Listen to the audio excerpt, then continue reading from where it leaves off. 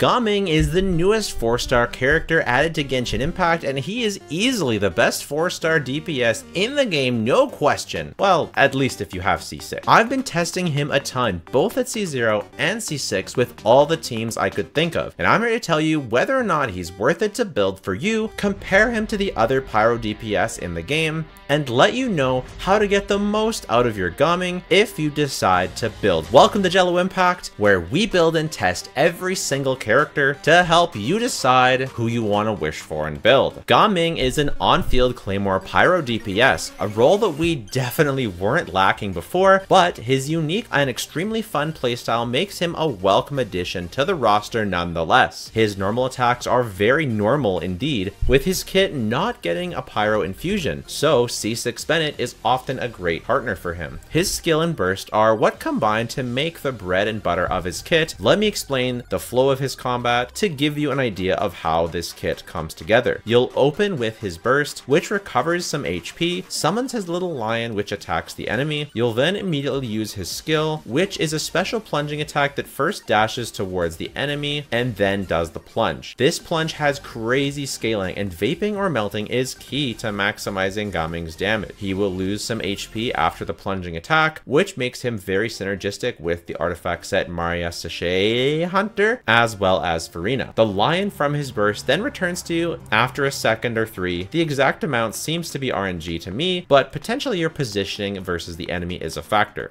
Let me know if you have the details and I'll add them in a pinned comment. When the lion returns, it will reset the cooldown of your skill, which you'll want to use again as soon as possible. The lion keeps running out and returning, and you'll always want to use your skill off cooldown when you can, so keep an eye on that timer. What you do in between skills depends on your teammates and your setup. Sometimes you're going to be normal attacking, sometimes plunges, sometimes nothing. His passives give him some extra healing and some skill damage, which are both good. Overall, he has a really cohesive and fun kit, except for the fact that his normals can't be infused with Pyro without C6 Bennett, so on some teams you sort of just have nothing to do while your skill is off cooldown, and it feels a little weird. Despite this, he's an extremely fun and very strong DPS, especially when you get Constellations, so let's talk about those now. I'll tell you right now, his big constellations are C4 and C6, and I'll answer the big question right away. Is he worth building if you don't have C4 or C6? My opinion is very simple. If you've watched this video, if you've tried him in the trial run, and you like that playstyle and you want to build him, as long as you plan to get C6 eventually, he is worth building at whatever constellation you get him at. Yes, if you don't have his proper teammates and you don't have his high constellations, he will feel lackluster 100%, but the fact that he's so good at C6, and you can eventually, but through wishing on banners, through choosing him as your lantern right selector every year, you can eventually guarantee his C6, and hopefully you can get it sooner than later as you wish on different banners throughout the game. Personally, I found his C0 performance was just fine. It didn't feel great, it didn't feel good. Don't expect him to really pop off until you do get his C4 and especially his C6. The energy is really big to be able to not worry about his energy. The talent levels are actually very useful, and his burst just gives an absolutely crazy amount of stats. 80 crit value is insane. His other constellations, C1, healing some extra HP whenever the lion comes back, which is actually really good for quality of life, as it's pretty easy to die with Gaming if you don't have this constellation. C2 for overflow healing gives him some extra attack. Not that useful, but not bad. Talent levels for his skill, that's a big one, where I talked about C4. C5 is burst levels, really not a big deal, and then C6 is obviously the big one with that 80 crit value. I think for leeway characters in particular, I have a much smaller problem with them having really crazy constellations than a lot of other characters, because you can actually guarantee them eventually. It'd be nice if they, like all 4 stars, they put them on the shop, but hopefully if you really love Gaming, you're going to be wishing on the Cloud Retainer banner anyways, and hopefully you get at least a bunch of constellations of him. You can nab a few more constellations on his next banner, you can choose him as your lantern right, and then you'll have C6 before you know it. I would say it's totally fine to build him before C6. He will function, but don't expect him to carry your account until he does get there. Also, the idle and the animations are absolutely incredible. They look so freaking good, and they look amazing in game when you're attacking as well. Very, very impressed with that. So for his teams, obviously he's running with Shen Yun. This is going to be his ceiling team. I will say though, it's not my favorite team of his. I do think it is the strongest, but if you're not careful, you can easily miss out on vapes. Double swirling with this team is extremely hard, and if you do, you lose out on Bennett uptime. And the combos are absolutely madness to try and do. It is really, really fun. I will say the gameplay is high octane. It is incredible. I generally just end up giving up on the double swirl. The way that you could do a double swirl is Farina skill and burst, Shen Yun skill and burst, Bennett burst, skill and burst into normal attack, into Shen Yun normal attack, into gaming, and then you're gaming. The key is to dash cancel all of your plunges, both your skill and your normal attack. You don't want to normal attack cancel them because then you'll apply too much pyro if you're using Bennett C6. If you're not using Bennett C6, like it's not as bad to normal attack because you're not going to be applying pyro. For it to be his best team, you will want to make sure you get that double swirl. And the reason why I recommend Shen Yun's skill and burst before Bennett is to maximize the uptime. Her skill and burst animation take a little bit of time, and you don't want to eat into Bennett's uptime at all. So just using the normal attack of Shen Yun to swirl is what you may want to make sure you do. I actually didn't master it. The footage you're seeing is me basically ignoring the double swirl, but I definitely will be mastering it eventually as I build him and test him more. Like I said, definitely his best team. Very fun, very high octane, very challenging, like mechanically intensive, but the reward is there. It is crazy. He is one of the best DPSs in the game when you get this team to sing properly. I don't think he's up there with Novelet, but he's pretty darn close to Hu Tao and maybe just below the very top, like Novelet and Alhaitham, just below them. My actual favorite team to use with one is this one. This one is just so much easier to play. You're going to be using Farina's skill and burst, Yolan's burst and skill, Bennett's skill and burst, and then you're gaming. Your burst, skill, and then you're going to be normal attacking instead of plunging. And that will be applying Yolan's coordinated attacks and applying lots of hydro. You're going to be vaping everything. You have plenty of hydro. And this team is just so much more brain dead to run. The only consideration is maybe you're not getting full Farina stacks because with this rotation, you're not healing Farina and Yolan. But I think with gaming's HP changes, I do believe you still will get most Farina stacks, if not all. So I haven't tested it myself, but it's been cracked. Like this is because this one's so much easier to play than this one. That's why I like it better.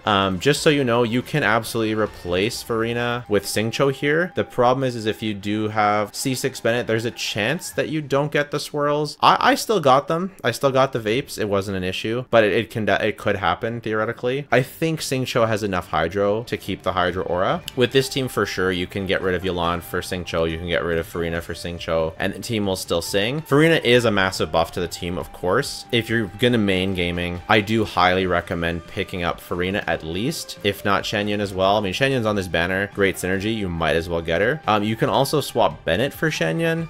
This one, it's still good, like don't get me wrong, it's just kind of scuffed because, well, your plunges aren't infused with pyro, so never mind. This doesn't work. It doesn't work at all because your plunges aren't, so there's no point in plunging normally because your normal attacks aren't infused with pyro, so there's just actually no point to this at all. Definitely stick to either this one or this one and the variations of it. You can swap around your hydro characters, but kind of the core needs to remain. I of course tried him with Chevreuse and Bennett and Fischl, and I don't like it at all. I think it's really cope and not that good. It was not able to do even half the clear speed of the actual good teams that I showed you. And the reason why is pretty clear. He has infrequent, very big nuke style hits, and you want to be getting reactions off. So whether it's vaporize, whether it's melt, you want to be maximizing those big numbers. And by using him on a Chevreuse team, which shreds the defense equally, it's not recommended. I think Chevreuse is really only good with characters that don't want to vape or melt. So characters like Raiden, like Yaemiko, like he's really good with those. But Hu Tao, Yoimiya, Diluc, Klee, these are characters that want, well, not, sorry, Klee, who's not Klee, but Diluc, Yoimiya, and Hu Tao. These are characters that want to melt their hits, and so,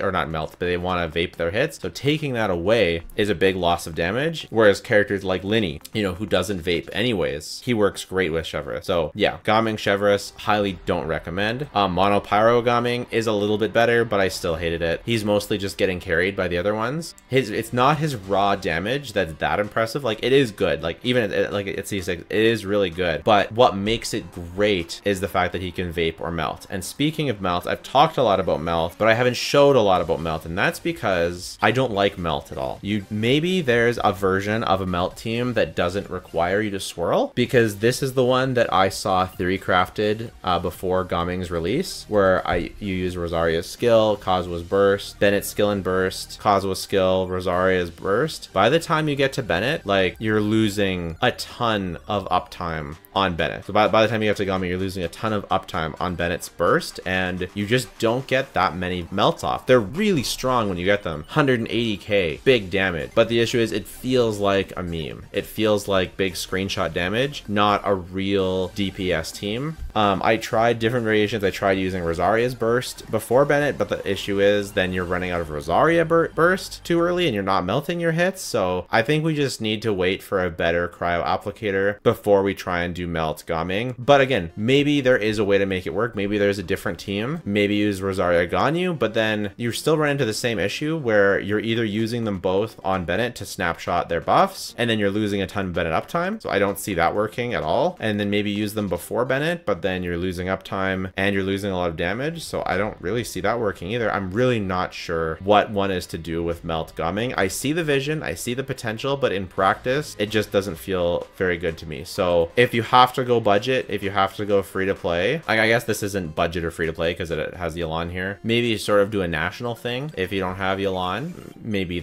maybe it's like gaming national. Yeah, double swirl with sucrose. Yeah, maybe this worked. I just thought of it now, though I didn't get to try it, unfortunately. But overall, like, two really good team cores that have really high damage potential. One that's more sweaty and one that's easy and brain dead to play, and both of which are very, very strong. Awesome. That's everything you could want.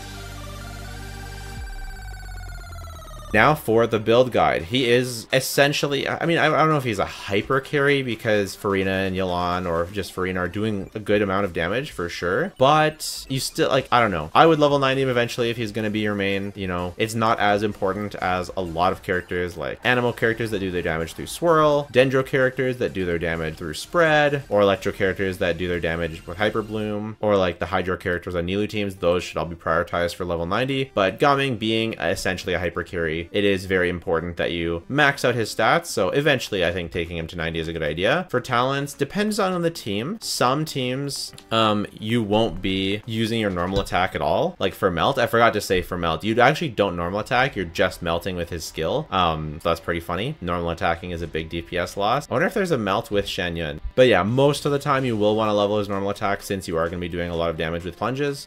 Definitely leveling his skill is a massive deal. And I would level his burst as well because you get healing from it. Actually, the only actual multiplier that increases when you level it up is the main smash damage, which I believe is his initial hit. So it's definitely not a huge priority, but it's still a good multiplier. So I definitely would level it, just not as important as the other two. For his weapons, big shout out to the Genshin Scientist, by the way. Go check him in the description. Check his content out. He's amazing. But this is the list that Genshin Scientist recommends. Serpent Spine being the best, then Verdict, then Beacon, then Redhorn, Rain Slasher, Mailed Flower, Wolf's Gravestone. All of the gaming you've seen has been with Wolf's Gravestone. So there's actually a lot of potential for him to perform even better than what my testing showed. The reason I didn't use the other ones is because, well, I don't have Redhorn. My Rain Slasher and Mailed Flower are not leveled up. And my Verdict, which I would have loved to use, but I just don't have the right artifacts. My artifacts have so much crit rate, and between the Mari Sachet Hunter artifact set, I'm already overcapping on crit rate without even looking at this. So it's pretty nice that the Rain Slasher is such a high damage. If I definitely will either work on my artifacts or work on my Rain Slasher once I build Gaming on my account. So, but just choose whatever weapon you have. You can see that they're all pretty darn close. Like Rain Slasher being just barely behind the other weapons is awesome. And if you happen to have Serpent Spine and you're not overcapping on crit, then great. Oh, he is including Crimson Witch for Verdict and Bacon and Serpent Spine. That makes sense because Mari Sachet is just going to be completely impossible. Interesting. I actually tunnel vision on Mari Sachet Hunter. I didn't even think of putting Crimson Witch because I know that Mari Sachet gives so much more stats. But thanks Genshin Scientist for teaching us all. Make sure to go subscribe to him. For artifacts, yeah, if you're using a crit rate weapon, as we just learned, you'll want to make sure you use the Crimson Witch of Flames artifact set. For most people, I think it's going to be better just to use your Mari Sachet Hunter because it's so resin efficient to farm. You're going to be farming it for Farina anyways, the domain. So almost definitely going to end up with good pieces on this set too. And Rain Slasher is so good that you can, you know, and it's not like anyone else is using it. So you might as well do Rain Slasher Mari Sachet say. For Sands, you want to go Elemental Mastery. You want to go Elemental Mastery unless you're playing in the Mono Pyro team or the Chevrolet team that I didn't recommend. Then you want to go Attack, but otherwise you definitely want to go Elemental Mastery so you can maximize that reaction damage. If you're using Rain Slasher and you have a ton of substats, you could consider going Attack, but even then, generally, Elemental Mastery is going to be better. You can go Pyro Damage bonus or Elemental Mastery or Attack on your Goblet if you're using him with Farina, because Farina gives so much damage percent. It's going to be better overall to go Pyro, but you can use the others if you just really don't have a Pyro Goblet. And then almost always crit damage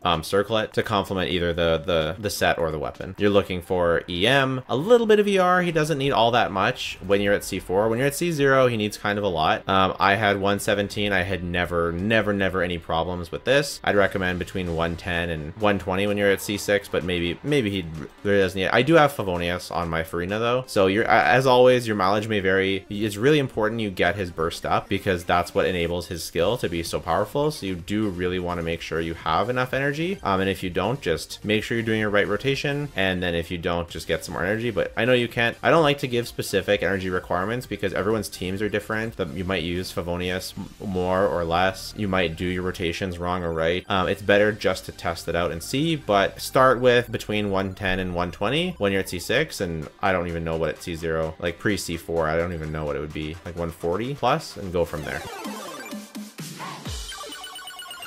Versus others, how does he stack up versus the other Pyro DPSs in the game? I think he's a bit better. At C0, he's definitely worse than C0 Diluc when you're using Shen teams. The advantage Diluc has is he can do double Hydro Shen. Like, you can still run Bennett, for sure. You can run the same team with Diluc, but you can run the double Hydro core because he infuses himself with Pyro from his burst. So that's the advantage that Diluc has. But yeah, at C6, definitely does beat out Diluc, but both of them are so good. So good that there's no shame in using either. I think that he's better than Klee. He's definitely a lot more fun than Klee. Klee does have some crazy teams though. Like, Klee is a pretty underrated character. I do think he's a bit worse than Hu Tao, but I wasn't using the best weapon on him. My team wasn't optimized, but then again, my gameplay for Hu Tao wasn't optimized either. I'm not really sure. In the ballpark, for sure. Definitely way better than Yoimiya. Probably in the ballpark of Linny as well. You know, whether these characters are better and worse, it really depends on the content, on the teammates, on your account, what characters you have free, what characters you have, what characters you want to play, etc, etc, etc. So I don't want you to take this comparison too seriously, but just know that he is definitely one of the top carries. So if you want to build him, he's definitely worth it, but it's not like he's a character that you need to build. It's like you see him, you think he looks fun, you think he looks awesome, you build him, and you're happy you did, but you're not like missing anything by not building him. Like, Diluc is more than good enough and very comparable. So, you know, don't feel like just because he's like better than Diluc and you have a Diluc built that you have to build him. Like, you don't. Diluc is plenty meta, and I will be making my Diluc guide. It'll be coming out like day after tomorrow, so subscribe for that. So yeah, so final ranking for value and power level, absolutely A tier, you know, on the higher end of A tier, something like that. And account value, if you need a DPS and you happen to have C6 or you plan on getting C6, then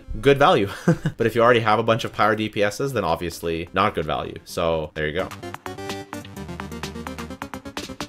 For future prospects, I'm not sure. I think that he has everything. Like, what more could a character like this get? But I felt that way about Hu Tao, and then we got plunge meta. So who knows what surprises are in store, but I feel like he has to be capped out for future prospects. Like, there's already so many Hydra support. He has multiple Anemo support. Oh, I know, Mel. He could really use a good cryo off-fielder with like a really long-lasting skill. Maybe the Saritsa will do that or something, and so that really good cryo application, because he has slow enough pyro application that he could do it if we just had a really good cryo character. Like Ganyu, I know Ganyu like has some potential, but I don't think it's it. I don't think it's what we need for a Gaming Melt. Not consistent enough cryo, and same with Kai. It's just not it. That's the biggest thing I think I could see for future potential. And for Overworld, I mean, it's a bit annoying being tied to his burst for his best damage, but you can still use his skill outside of his burst. Just build a little more ER. Being a Claymore character means he's got pretty chunky attacks regardless. If you're using with C6 Bennett and with Shen Yun especially,